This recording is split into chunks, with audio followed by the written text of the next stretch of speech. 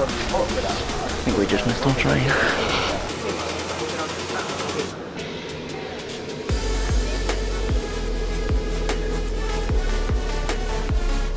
So today we are doing a how to improve your bench press with Julian McKerrow, who's a world powerlifting champion, has 2 world records, the 2019 British champion, and he's an absolute beast. So he's going to show us how to improve our bench press, and we're going to see him absolutely destroy his.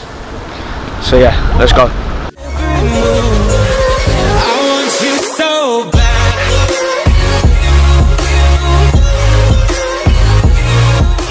Hey guys, down here at King's. My name is Julian McKerrow. I'm going to be doing a bench press session. I'm looking to do a couple of reps on 170, and I'm going to give some tips.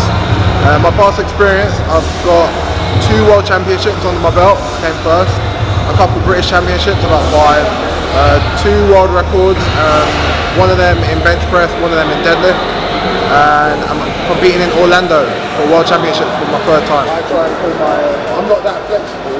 Okay. I try and get as much of the arch as I can. Yeah. I'll go straight, and I'll flex my lat, so pull my chest in.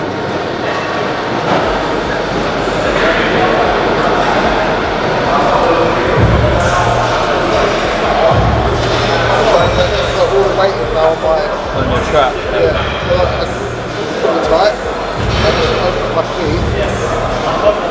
So come down, I squeeze my glutes, sort of slightly reduces the range of motion. Yeah.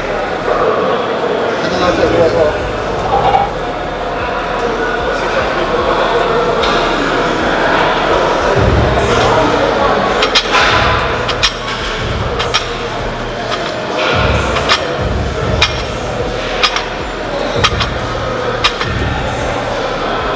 Have your feet a bit further back than you naturally would.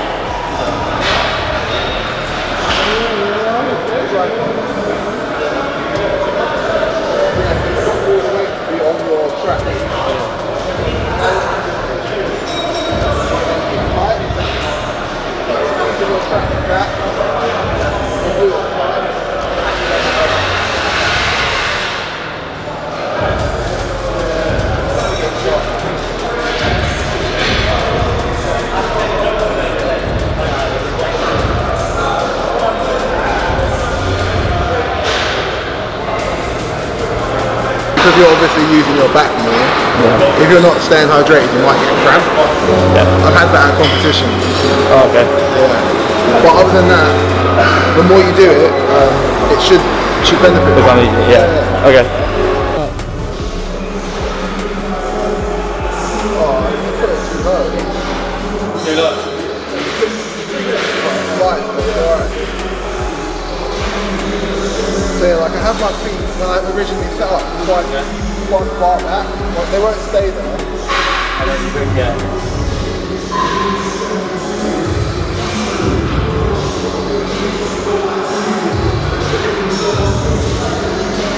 And I squeeze my glutes, so now I'm set.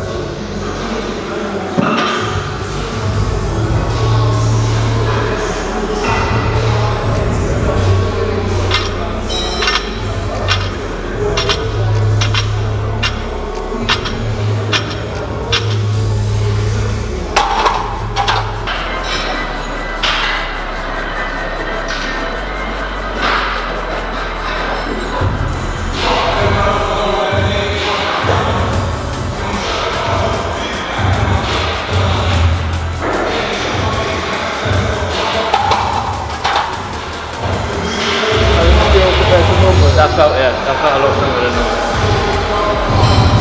I think it is a lot easier when you've got a nice arch. An arch in the back. It's like a lot easier to get down. Because loads of people think if you have a big arch, I mean that's not a big arch. No. People think if you have a big arch, it's really bad for your back. Yeah. But because a lot of the weight is on all the weight is on the upper back, it's like a solid foundation. So it's actually better for your lower back. It's better for your shoulders. Yeah. Because if you're like in your front delta. Yeah. If you're like this, it takes a lot of the strain off your delta. It's more in your chest. More pep. It's counterintuitive, but it's actually safer. wear these for my elbow tendons. Okay. It just takes a bit of the pressure off. So it doesn't assist in the lift. It's more just for protection. Okay. Do you have an injury before? No, but if you get tennis elbow, so tendonitis, it's just to prevent it. Okay. And because I train like heavy so often, it just helps. Yeah.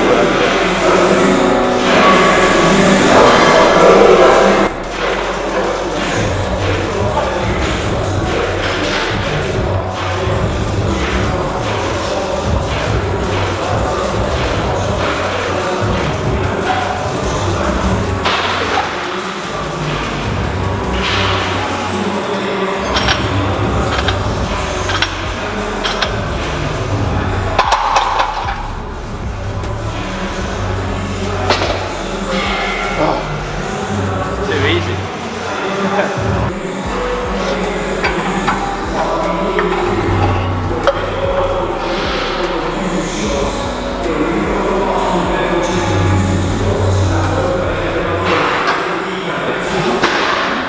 No.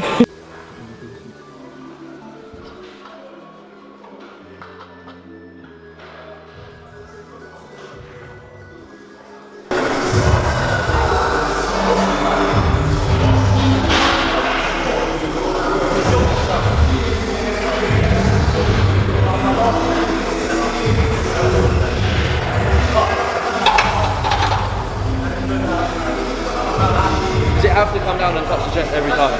Because I know when you do it, you like push up off the chest. For powerlifters, yeah. The powerlifter, yeah. There is a technique where you don't touch the chest. It's known as a Squatto pro. Okay. There's this guy, Eric Squatto, he can bench over 300 kilos. Oh. He will regularly do that. Without touching his chest? Yeah. So he'll bring it down to just above, like literally that much above. Yeah. Because it's really hard. If you touch it on your chest will stop it. Yeah. If you're having to stop that much weight, it's hard. If you're doing a hard squat, it's not the same. If you're bringing like this hard, it's hard. But at competition, you have to rest it on your chest, and you have to wait for the judge to say press. Oh, okay. So you'll take it off. But you do it once up. One rep, yeah. Okay. You'll take it off. The judge will say stop. You bring it down, and he'll say press. So it could be like a second, half a second. Yeah. All right.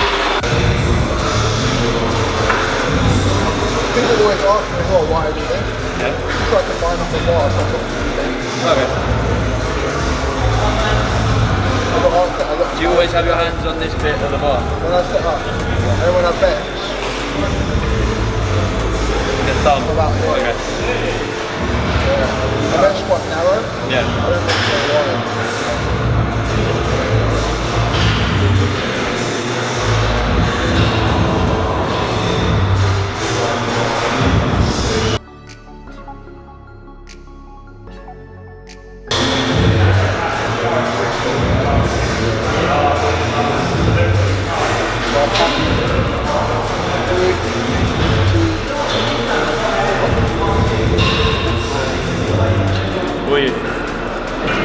Easy.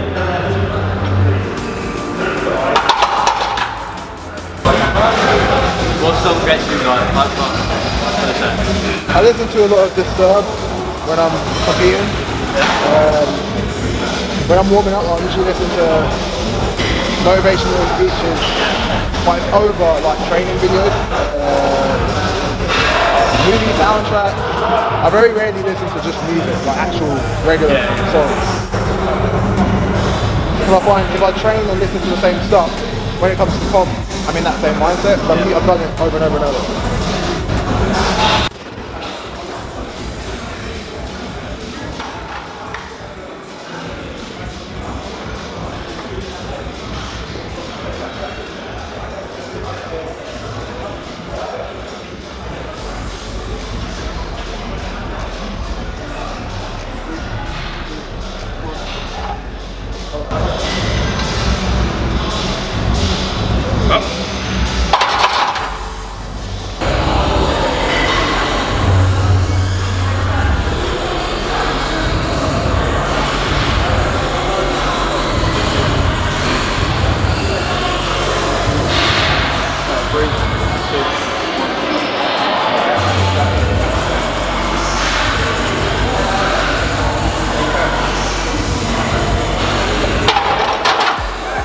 let's say your max is like 112.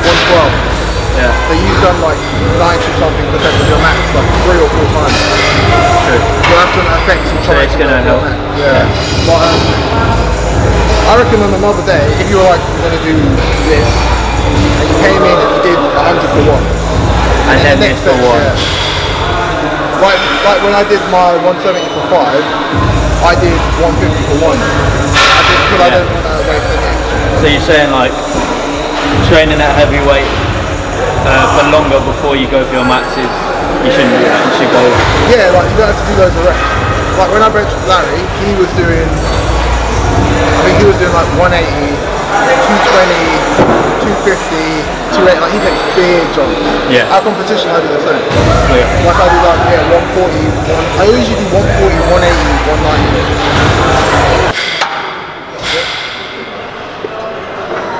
Yep, 1, 2, 3, 4, 1, 5.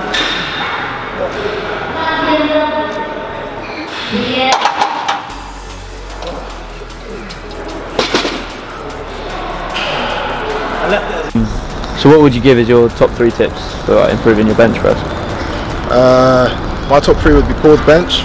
Okay. So bring it down in a controlled manner, pause on your chest for a split second and press up.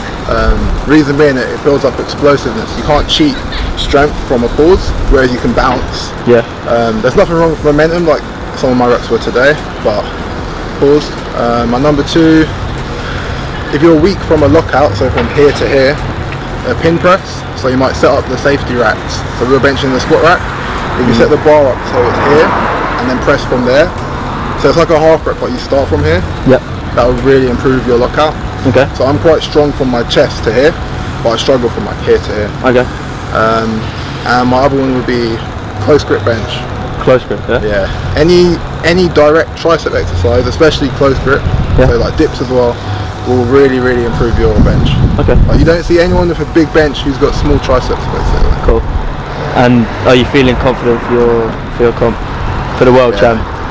Yeah, I'm on track to set at least 2 world records. 2 new world records. Yeah. And retain your... Yeah, and your get a title. 3rd world championship. Team GB is quite big this year and quite strong. Yeah. So we should hopefully bring it back. And when is this comp? And can people watch it online? August 18th. It will probably be streamed. I'll be showing it on my Insta. Okay. But it should be streamed. We don't have the link yet. Okay. But it will be streamed. It's in America, so it depends on when. It'll be time, yeah. Yeah. Okay, cool, perfect. Cool, man. Thank you for the session. No worries. Good luck in your comp. Thanks, man. Yes guys, so I completely forgot to film an outro to this video, but I just wanted to say thank you so much to Julian for doing this video with me and sharing his knowledge, which clearly he's got a lot of it because he's a flipping world champ 2 times, going for a 3rd time this year. So yeah, definitely be rooting for you in that one, mate, and really appreciate you doing a video. Hope you guys all found those tips helpful and you try them. Let me know if you do try them. Let me know how they help you, if they do help you, which they will, because you know they're coming from a champ. But yeah, anyway, so thank you for watching the video. Smash the like button, click subscribe, join the family, and I will catch you in the next one. Peace.